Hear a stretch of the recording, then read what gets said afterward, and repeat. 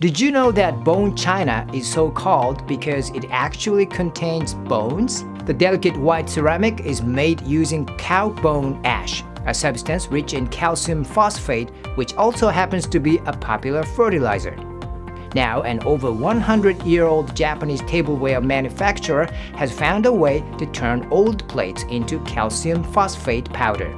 Since Japan imports all of its phosphate fertilizer, this could take the edge off rapidly rising fertilizer prices.